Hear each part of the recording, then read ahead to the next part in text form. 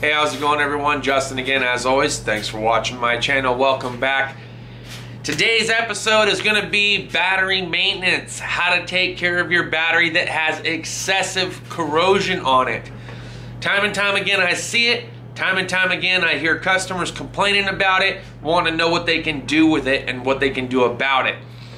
There's a couple of old school tricks. One of them is take like a penny or a nickel and stick it on top of the battery and just leave it there, and that's supposed to help the corrosion gravitate towards the penny, and that's supposed to help. It doesn't seem to help. I've seen it time and time again. I've also seen customers that said, well, I was checking my battery and I was cranking it and it was a low crank or slow crank, and back in the day we used to have to add water to the batteries because the cell would get dry, so I added some water and now it won't crank at all.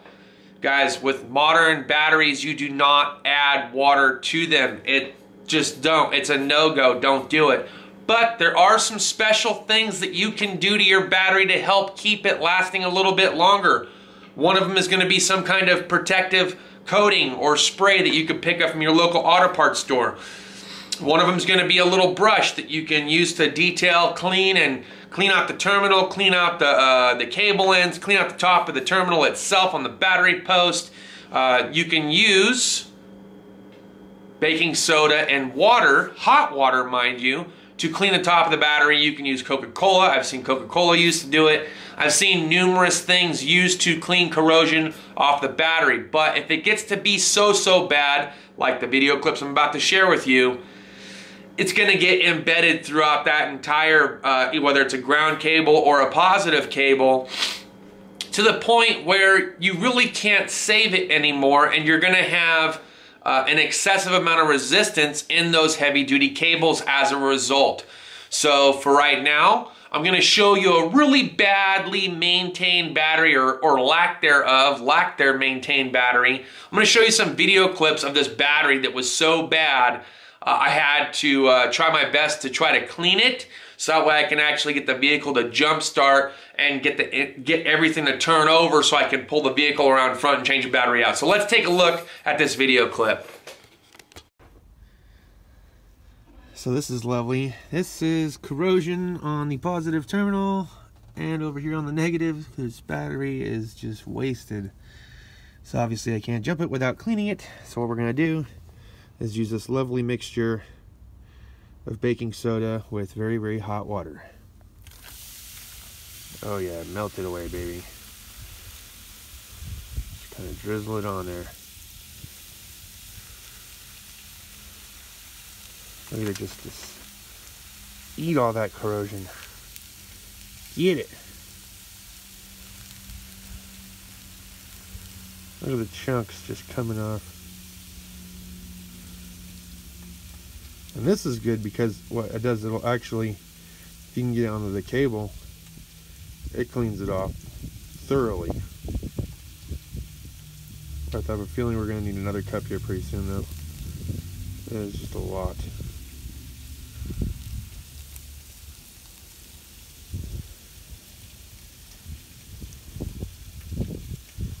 Come on, baby.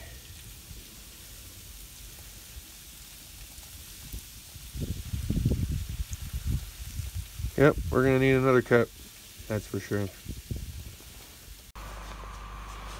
Alright, so we got our cup, got our scoop.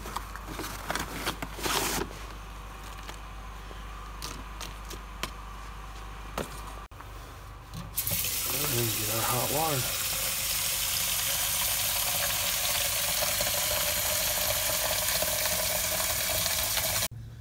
Alright, here we go.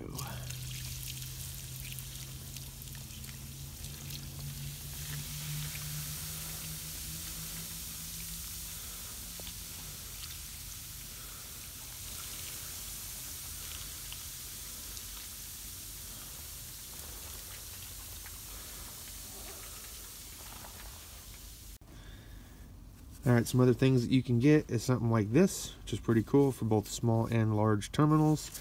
And then you can use the brushes to clean the inside of the terminal itself, and the other parts kind of work it around the actual terminal, get a good cleaning surface.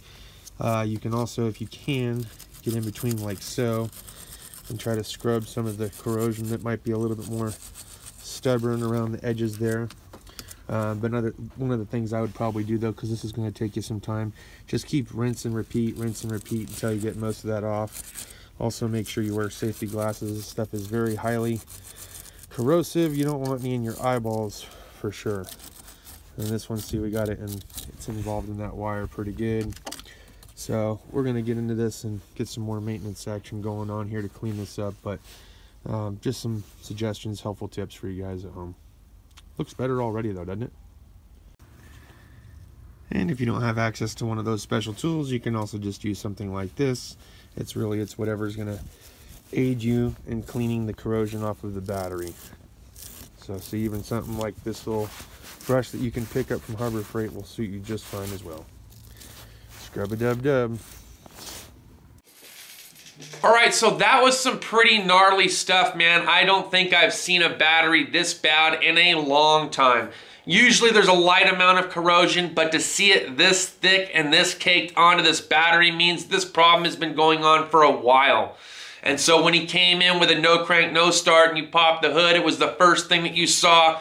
Immediately, you already kind of knew what was going on. So now the question that I have for everybody is, at this point in time, if you know this is happening, and depending, of course, it's always depending on the customer's affordability, but do you try to upsell the cables at this point in time? Because though the customer only had enough money to supply a new battery or replace the battery, they did not want to purchase a new positive or ground cable, which means they could have problems with their new battery later down the road.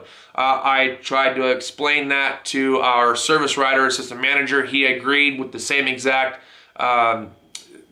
understanding that I had as far as replacing the cables because of all that corrosion. However, at the end of the day, it is entirely up to the customer. You cannot force them to buy anything that they don't want to buy. So in this scenario, we did replace the battery as per the customer's request. So we did make the vehicle better. So that's always the #1 goal of any auto shop is, did you make it better? That's the overall goal. Yes, we made it better. I'm sure he's going to be able to start his car no problem for, you know, a certain period of time until eventually he has other problems. Maybe he starts having more drain and it takes more effort to get the starter to turn over, ergo the starter goes out. Maybe the cables are not supplying enough juice between the alternator and the battery to recharge it, and the alternator has to work extra hard to get through that resistance, and then the alternator goes out. Guys, this is the kind of stuff you have to think about as a mechanic or as an automotive technician. It's not just what you can fix today, it's what you could be prevented later. So think about those kind of things when you see problems like this come into the shop. And that goes for just about anything else during your multi-point inspection. The multi-point inspection is absolutely crucial. Let the customer overall be the deciding factor between what is replaced and what is not. And I think that if the customer would have replaced the positive and negative cables and terminal ends on this particular vehicle, they would have less problems, and it probably could have prevented any premature failure of the starter or the alternator in the distant future. That's all I got for this video, guys. Hey, thanks as always for watching. If you liked the video, give it a thumbs up. If you didn't like the video, give it a thumbs down. Thanks as always for watching. We'll see you guys next time. Deuces.